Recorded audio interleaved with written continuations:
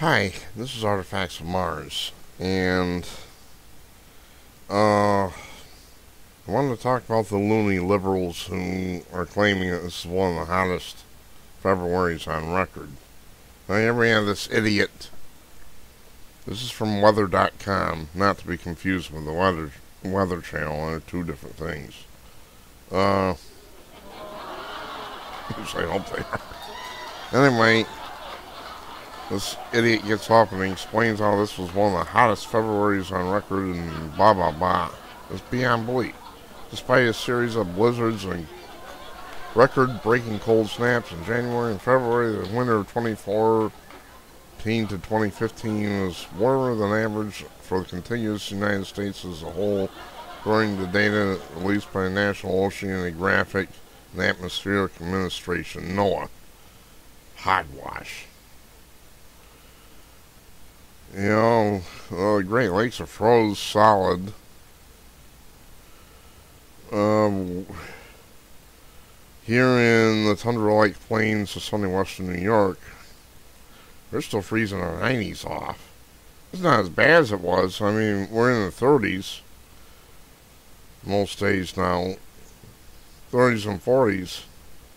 But it is still very much winter. I haven't been able to get down my driveway for months. And still these imbeciles persist. I've never seen a February like that. I had so many minus 15, minus 20 readings, I couldn't count them. It usually does not get that cold at night in February. It usually might get down to 0 or something, but minus 15 and 20, and that was a common thing for February this year. February temperatures, balance of extremes.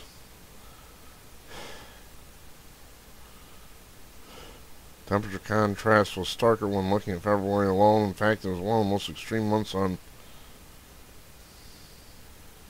record in terms of the area affected by both extreme warmth and cold. This is such BS. Earth is not warming up, it's getting colder.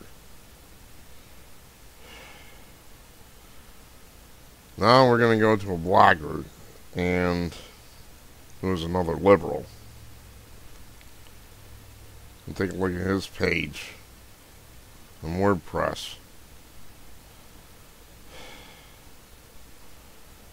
Accelerated global warming, NASA shows February 2015 was second hottest on record. Bullshit. It was so cold here. I think our February here was the coldest on record. And NASA says it's the hottest. Second hottest. Bullshit, bullshit, bullshit. I can't believe people put up with this. I'm having to agree with Michael Savage that ridicule is probably the best way to deal with these people at this point. Now, this is a leftist pinko commie, Robert Scribbler, scribbling for economic, social, and environmental justice. He's a hardcore Marxist. North American West Coast through Alaska also show much warmer than normal readings.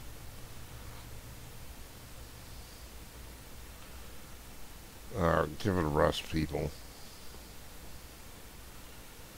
And normal warmth everywhere. And we're expected to believe that this was a warm winter here, apparently. At least from this idiot. Pacific Ocean warming impact studies both the El Nino tend to shift more towards Central Pacific, and the amazing polar amplification and indications of what it was expected in the world, seeing a rapid accumulation of greenhouse gases through the mechanism of human fossil fuel emission. That's BS. We need the CO2 in the air. Without that, you die. You actually would suffocate without the CO2. That's a fact. I don't know whether you'd suffocate first or you'd starve first.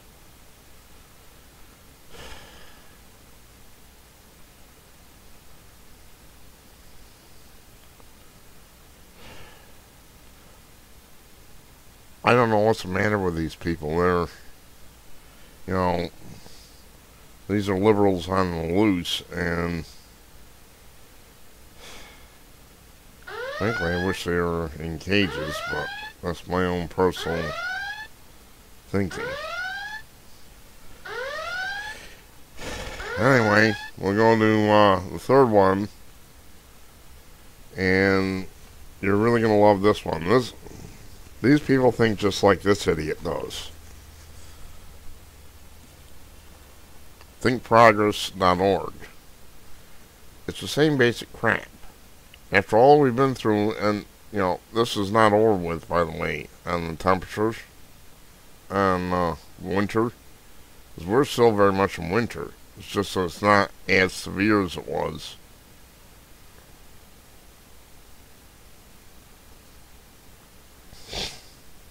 But here is thinkprogress.org. Now this is a hardcore Marxist Leninist site. These are progressives. That's another term for Marxists. Communists, basically.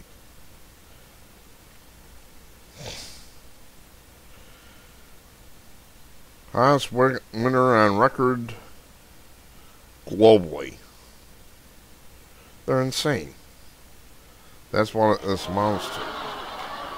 They said the Great Lakes are frozen. We're still frozen solid here. It's getting better.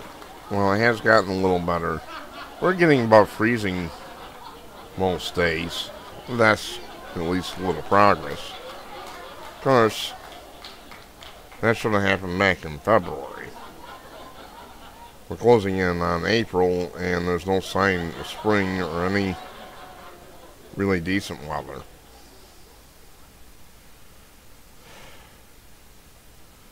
They're insane.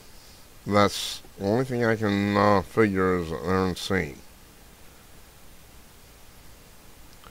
There's never been a 12-month period in NASA's database as high of a 12-month period as 2014 to 2015 February. Well, like I said, NASA has this reputation they're called never a straight answer for a reason. We are expecting continuation of global warming trend that made 2014 the hottest calendar year on record. Very latest science says we should expect an acceleration in surface temperature warming to start quite soon. I wish. What's happening now is consistent with that. No, it isn't. We're freezing to death. All I can do is ridicule these people at this point. These are left-wing radicals. They are utter and complete nutcases, alright?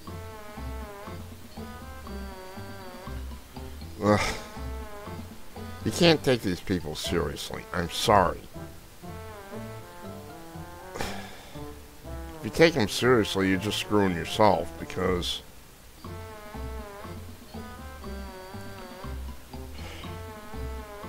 they don't care how cold it gets. We could have carbon dioxide frozen at the poles, sitting at the poles. Wouldn't have to get much colder either. It's like 108 degrees Fahrenheit below zero or something that freezes somewhere around there. It's less than 110, a little warmer than 110, I remember that. You could have that frozen right at the poles and they'd still say we're causing global warming. This isn't about climate. This is about taking your car. It's about taking your houses. That's what sites like Think Progress want to do. They want to take your house, your car. They want to tell you can't heat your home. All for your own good, of course. Doesn't matter how many people freeze to death. This is beyond belief. I just want to put this out. Because these people, they're liberals on the loose, and they ought to be. We can't lock them up for being liberals. That's simply a pipe dream that I have. But you can't do it because everybody has to have their political shot. But on the other hand, if you prove that they were a danger to themselves or others, you could lock them up on the basis of mental illness, which liberalism is mental disorder. There's no question of that. Liberalism is a mental disorder. That's all there is to it. So I'm going to ridicule them a little bit. Going to hear some sound. I'm sure you've heard the sound effects by now. So these are kooks. They are nutcases and they need to be exposed.